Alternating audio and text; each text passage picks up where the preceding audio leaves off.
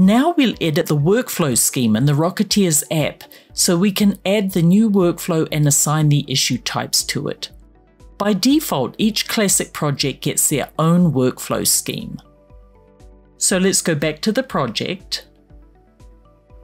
We'll go to Project Settings and the Workflows page.